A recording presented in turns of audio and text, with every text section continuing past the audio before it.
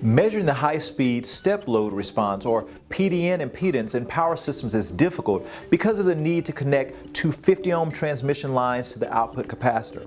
Compounding this difficult task is that these measurements often need to be made into very small circuits, such as cell phones, solid-state drives, and computer tablets, just to name a few examples.